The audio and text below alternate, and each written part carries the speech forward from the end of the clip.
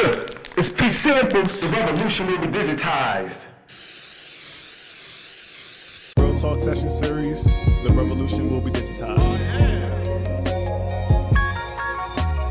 Real Talk Session Series, the revolution will be... Hey, what's going on, everybody? This is Taryn, the founder and content creator of the Real Talk Session Series. Thank you all for the love and support. It definitely is appreciated. Today, I'm going back home, aka back to my alma mater, Morgan State University, and I have the honor of being with the phenomenal woman of Evolve. Ladies, how you doing today? Good, yeah. I'm well. So can you both begin with telling us your name, major, and your career aspirations? My name is Aya. I'm a senior accounting major here at Morgan State. And when I do graduate, I do plan to go to graduate school and eventually open my own CPA firm in Nigeria. Okay, all right. Hi everyone, my name is Whitney Bassat. I'm currently a business administration major with a minor in psychology here at Morgan State University. After graduating, I plan to go to grad school, but not to further pursue business, but to go to a different route, which will be public health. Okay, cool. So when y'all make it big, make sure you look out for little people like me. All right, cool. Thank you. So you ladies are part of a wonderful organization called Evolve. When I was at Morgan State University here from 2010 to 2013, we just had the Morgan Mile. But hearing about the Evolve program, it sounds like it's amazing, definitely. So can you all let everyone know about Evolve, what it stands for, and also what its purpose is? So I'll start off. For those who don't know, Evolve stands for Elevating Voices of Leadership, Virtue, and Excellence. And it's an organization here on campus for young ladies like ourselves. And the whole purpose of Evolve is to help promote leadership, womanhood, and civility. Evolve's purpose is to not uproot, but upbring ladies who come from different backgrounds and different homes, because everyone grew up differently. So it helps us like academically and the professional career aspect, like every single aspect. Like some people don't have sisters, they didn't grow up with sisters, they didn't grow up with their mothers, so they come over here and we're just like a whole nother family. We're close knit. So that's what I really love about Evolve, and I hope that everyone incoming freshmen for the fall semester, they join Evolve. Okay. Yeah, and that's great too, because not everyone has that support system, and that representation matters of having a feminine presence and whatnot, and the bond and sisterhood. And I think that's definitely something that we need in this world. So with Evolve, like, what are some of the most memorable experiences for you all in the program? For me, I've been in Evolve since freshman year, unofficially, but I really joined sophomore year. And you're a senior, correct? I'm a senior. Okay. So I've been around Evolve. I didn't do the application at first, but it's like, because I just didn't feel like doing the work. But I always came around. I was always there.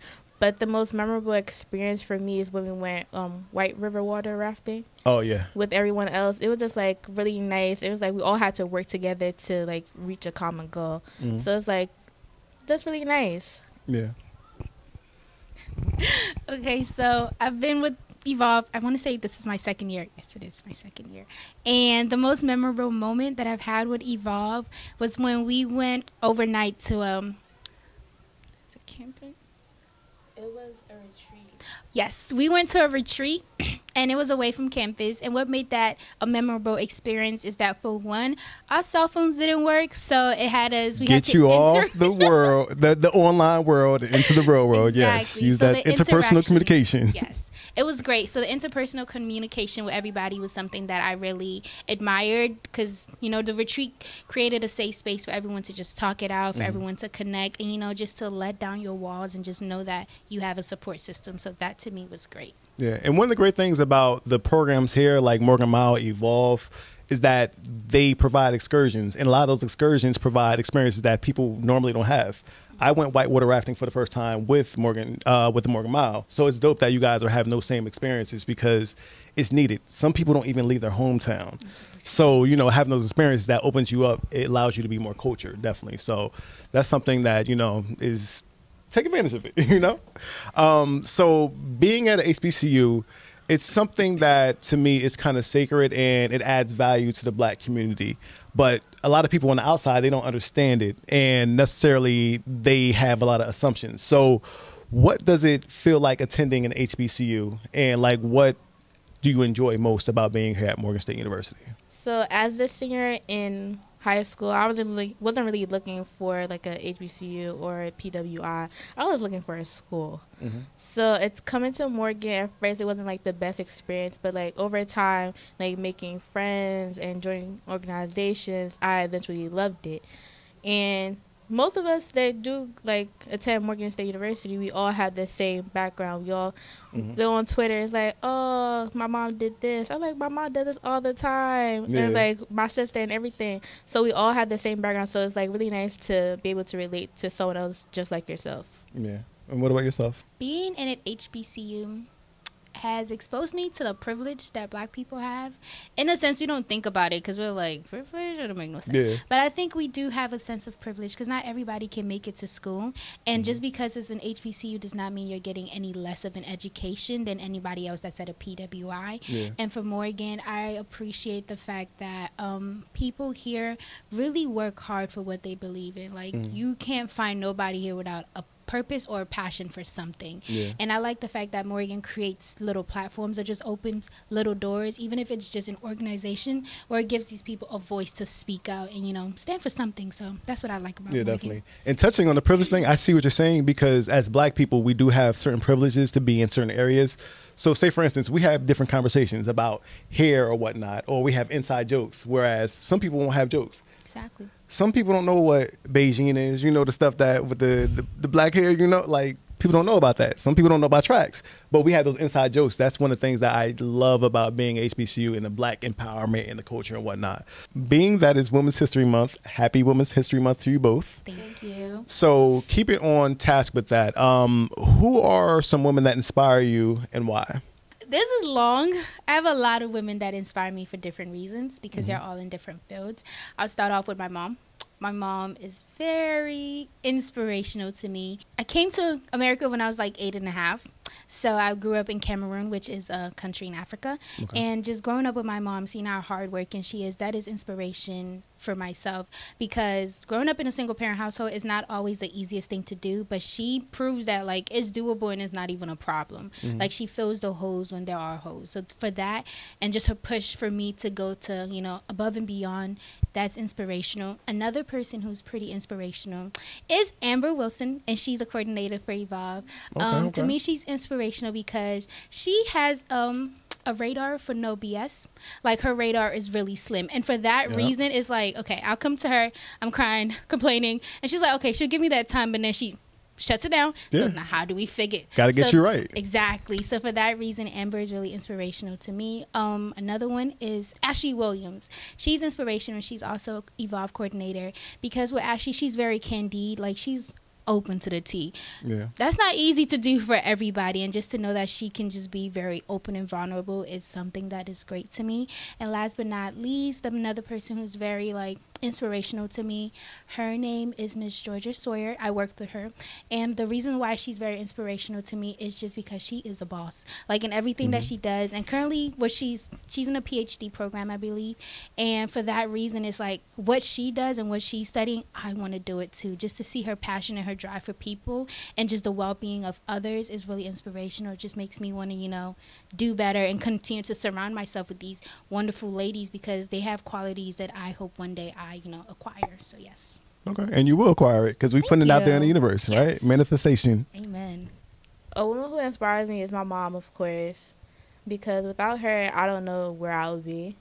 She works she works from morning to night. She makes sure I'm set. Like, she might not have, she can give me the last $20 in her wallet. Like, she makes sure I'm good. My sister is good. My brother is good. My dad is good. Like, I really care about my mom, and I'm just so happy that she's there for us. So she inspires me a lot. Another person who inspires me is my neighbor. Her name is Barbara Forbes. She's been helping me since high school. Like, she still calls me every day. Okay. Like, how are you? When are you coming home? Do you do this? Do you do that? I'm in Morgan. Do you want to come see me? I'm at the Armory. Like, she really checks up on me, and she makes sure I'm set. Like, she's like, you need to do this. You need to do that. Like, are they doing this? You need to go to this.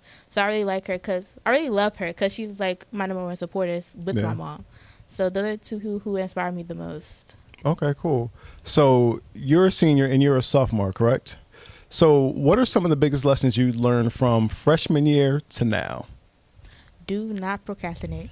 Yeah. Do not. I'm like, I've dealt with that a lot. Freshman year, I didn't know it was gonna be that The bad. freshman year is real. That's when reality hits you. I didn't know it was that bad. When I was supposed to be writing this paper, what I was doing? I was watching Grey's Anatomy. Mm-hmm. So I would say do not procrastinate, and we have a lot of resources to our advantage. Mhm. So really use that because we're paying for it. Yeah. So really use that, join organizations, make friends, because that's how you make connections. Yeah. So really use all your resources till there's no other. And one of the great things that I like about the Office of Residence Life and Housing at Morgan is that they actually have academic services within the actual residence halls with tutors, and there's a ton of students who are always supportive. You're a tutor? Shout out to the tutors, AEP. All right, see you right there. But like, it's something that, you know, it empowers the students to take control of the academic future and help their peers. So that's one thing I really like, the mentorship aspect of things here. So the question was, what's the biggest lessons I've learned from freshman year to now? Since I'm a sophomore, I've learned a few things. Don't stress out too much because I'm the type to overly stress, and sometimes it's just not that deep. So literally do your best, study, and then let God finish the rest. That's really it. That's all I would say. I'm big on mental health awareness, and you just brought up a good point of don't stress over stuff. So what are some of the tactics you all use to self-care to get that little woo-saw when school's getting too crazy? Believe it or not, I go to the barber shop. I just like getting my hair cut. Okay. She got more waves than me. I had like 6 good waves on the side, you know. Usually, people like to say, if you look good, you feel good. To an extent. Yep. To an extent, To an you extent, will. yeah. So for me, the starting point is let's go get a haircut with some crazy designs and lines in it. It makes you Okay. feel good. So when I look at it, I'm like, this is cute. Okay, now let's recenter. So that's just one of the self-care things. Talking, sometimes crying is self-care. It's for needed. me. You got to get it out. It helps because once I cry, I'm like, okay, Yeah. maybe now I can think a It's little like, bit. think about all the experiences, the pain, everything that's flowing out, and it's going into the universe. That's it, you know? It's better that way. I like Yeah. how you put it. So that is self-care. I need to do more. That's a fact. I definitely need With to time, do you'll more. learn. Trust me. I I hope learned at so. 29, so yeah, it takes some time to get there. Yes. But at least you're actively going towards That's taking care of true. yourself. So what about yourself? It took me a long time to realize that because I would just bottle everything up Mm-hmm. till it gets to my reaching point and I really break down. But I've learned to just be like, okay, I didn't do this well, so I'm gonna try again. I'm gonna try again later, and I'm gonna go treat myself because I feel like I did almost a good. Every job. once in a while, you gotta treat yourself Almost though. Every once in a good while. job. So I go to the mall. I just go to this candy store and I just buy a whole bunch of candy. Okay. They're expensive. But I Are still you bowling? How you in college bowling? They're expensive, but I still buy it because I feel like I deserve it. Okay. And I was like, I get that, and I come back to my room and I feel so good, and I take a nap. And then I'll come back and I'm like, okay, I was the nap king. Yes. I was like, and I try again. I'll just try again. But I'm like, okay, but I wouldn't stress myself too much because I've done a lot of that and it gets me nowhere. Okay. So, being that you guys are actually here, you know, we have great shows like Grownish with Yara Shahidi. They talk about a lot of different issues. So, like, what are some of the issues you see with your peers? And then let's, on the flip side, let's offer some solutions because I'm all about being solution-oriented instead of just talking about the issue. So what do you think are some of the biggest issues amongst your peers currently? So I would say that one of the biggest issues that I've seen among my peers is talking a lot but not really acting upon what you're talking about. Like, let's say at the beginning of the month, everyone always has a goal. There's always something that needs to be done. So it's like, because for me, I like goals. Yeah. Trust me, by the end of the month, nothing is really done. It's like I've skipped over everything. So just being that consistency is something that we lack because we're always talking. Something is wrong with talking, but no one is really acting or no one has taken the initiative to step up and act. So just that lack of leadership, because we all have those qualities among us, but it's just who's going to take that first step and go put in either an application or go put in like, you know, a petition like, hey, we want change, and then we'll support, because we're really big on support, but we just need that one person to jump out and do it, and then the rest of us will come in. So that's one thing I feel like we could do better with. And that's a tough thing, actually starting, you know, and it goes back to what you said earlier, procrastination. You know, I was notorious for procrastinating, but once you actually make that first step, things just flow. It's like a snowball. It just goes and goes. You get more momentum and whatnot. But, you know, y'all got it. You know, I believe in your generation. It's the matter of, you know, putting action behind the word. Right. You know, we're going to wrap up, but my main thing is always providing women with a megaphone to talk to men in society, because men always claim women aren't talking, but now here's your time and opportunity. So if you can say one thing to men and society, what would it be and why? Everything is not that deep. It's not that serious. Relax. Everything will fall in place. Be patient. It's not a race. Like, just take your time. Okay. So one thing I would like to tell the men in society, or just society as a whole, is cut it out with the lack of communications, because we understand everyone goes through something, and we understand people are at different places in life and, you know, different stands. But I think it's very important when you communicate effectively. That is my pet peeve, when people cannot communicate effectively, because then it's like, I always tell my friends, I'm only going to be in your life with the amount of space that you allowed me to be in. So if you create a box for me, I'm going to try to squeeze my big self in this little box. But if you create like a massive room, I'm going to try, you know, to fill up this massive room. So my thing is just like, we both know our flaws. Like, I know my flaws and you would know your flaws as well. So the most important thing is just to be like, just communicate that. That's it. Because I'm not looking for somebody who's perfect, like friends wise, whatever. I'm not looking for perfect, but communicating is really, really important, because how am I supposed to be a friend to you if you're going through something, if you're not telling me you're going through something? To some extent, I could guess like, hey, my friend is not okay. But I also just need you to talk to me. That's literally it. Definitely, I agree with you with communication. Communication is something that's major and often a missing link in a lot of different things, especially relationships, problems. If you just talk, then there wouldn't be half as many issues, miscommunications, etc. And through effective communication, a lot of great ideas come from that. Conflicts get resolved, and there's no misunderstandings at all. But some people are afraid of hurting people's feelings, etc. No, get it out. Talk effectively. And the main thing is to always come from a place of understanding, respect, and care. You know, you don't have to throw trash on somebody or bad talk, you know. It's about respect. That's all. Give respect that you want, and you'll get it. So, all right. So, thank you, ladies, so much for having me here. Shout out to Evolve, Morgan State University, Ups Residence Life. Shout out to Dr. Gwen and all the staff. So, can you just tell the people how they can reach Evolve, and then also you two individually? You can reach Evolve on Instagram at MSU_Evolve, and my personal Instagram is 3_A0MIDE. And you should follow me on Instagram at _Whitney Bassah. So it's WHITNEYBASSAH. All right. Thank you so much. And you will see them in the future, you know, doing big things. So don't worry about it. What you thought? You do that all right. So thank you for watching Real Talk Session Series. The revolution will be digitized. Real Talk Session Series. The revolution will be digitized. Real Talk Session Series. The revolution will be digitized. Real Talk Session Series. The revolution will be digitized. Real Talk Session Series. It's pretty simple. The revolution will be digitized.